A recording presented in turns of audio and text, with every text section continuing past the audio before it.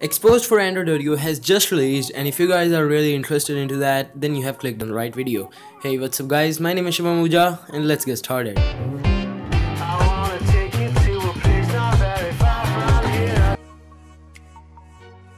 So to install Xposed in your Android device, what you have to do is simply open the XDA page, and there you'll find three links. First is for the Xposed APK, second is for Android 8.0.0 and the other one is for 8.1.0.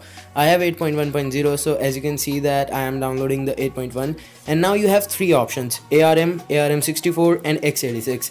So to check that out which you have in your device, you have to open and download this app Droid Info, and there as you can see under the system settings you can see it's ARM64. So you have to download ARM64. As you know, I am using Redmi Note 3, so it's ARM64.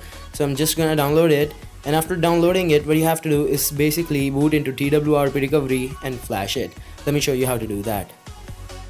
So after booting up into TWRP recovery, what you have to do is basically locate where you have downloaded that Xposed file, and after locating it you just have to swipe to flash it and wait till it gets flashed. I'm gonna show you how it works after it boots up.